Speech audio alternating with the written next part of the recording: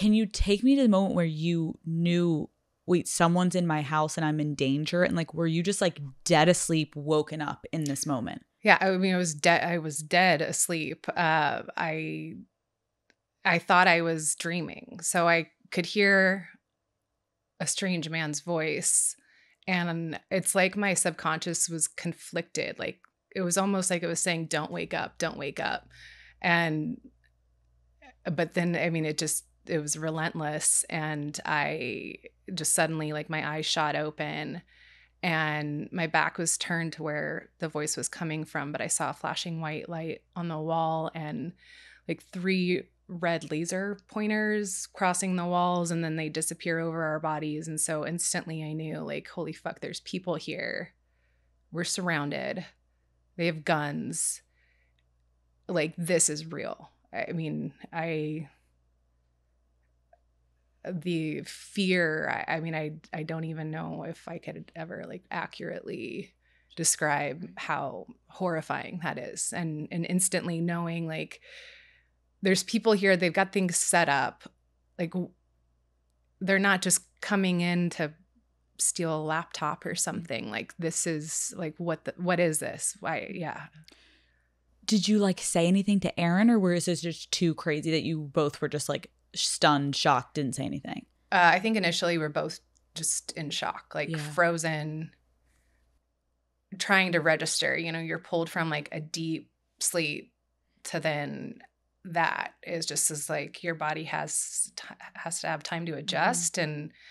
And then when you do adjust and you're realizing what it is, especially with like guns facing you, I mean, what do? Scream? What, like, you know, you don't know what these people are here for, right, what they're capable of. Yeah.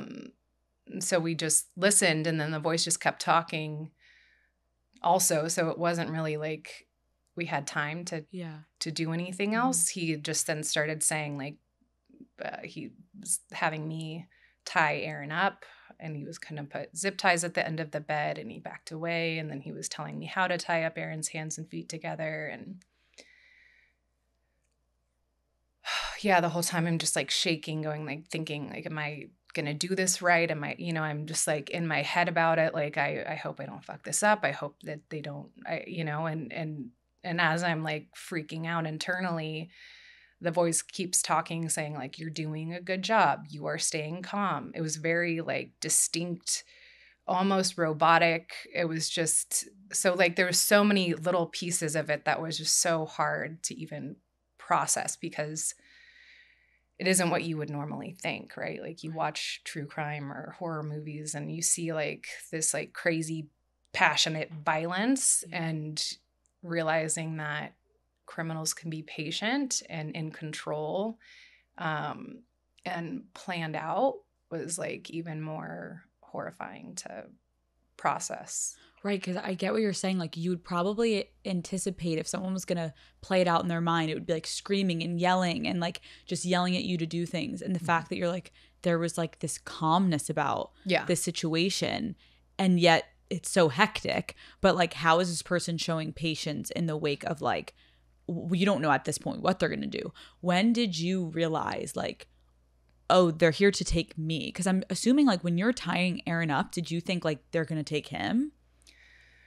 No, I thought, well, what did I not think? You know, I thought, I mean, he woke us up saying, this is a robbery. We are not here to hurt you. And repeated that over and over. Stay calm. This is a robbery. And the fact that there wasn't immediate violence, I'm thinking and hoping, and also just to keep myself calm, like, okay, maybe this is just a robbery. So they're planning on clearing out Aaron's belongings, and they're going to have us tied up. And they put headphones over our ears and played pre-recorded messages of instructions and forced us to take sedatives. And even in that moment, like, I hear the other people downstairs. I hear drawers opening, like there's a drill going. So even in that moment, I'm thinking, okay, maybe this is just a robbery and they're just making sure they're going to tie us up and blindfold us and drug us so we pass out and they have enough time to get a clean getaway and we'll come to the next morning and then it's all over. But okay, fine, whatever, like we'll be safe.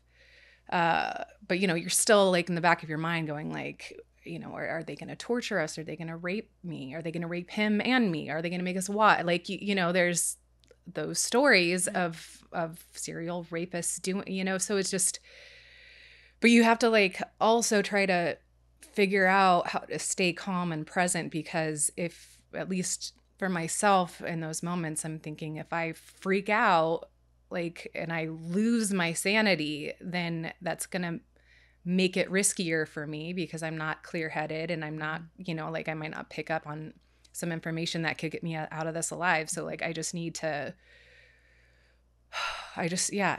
calm myself down, stay focused, pay attention, listen, and see.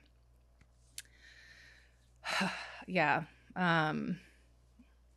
But the night progressively got worse and they separated me from Aaron and then brought me downstairs and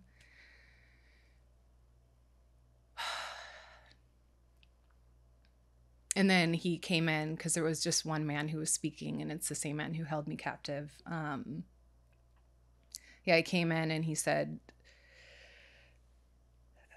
this wasn't meant for you. This was meant for, and he named Aaron's ex by her first and last name. And he said, we need to figure out what we're going to do. And I mean, I'm just sitting there going like, what, how is this meant for anybody? And what the fuck is this? And then he comes back in and he says, you know, we're going to take you for 48 hours. We're going to put you in the trunk of Aaron's car, put you into a trunk of another car, and Aaron's going to have to complete some tasks for you to be released. Hi Daddy Gang, thank you so much for watching this video. Keep in mind that was just a little clip from the episode. If you want to watch the entire full video episode, it is linked below. It's the first thing in the description. Go watch it. It's a great episode. Love you all. I will see you next Wednesday.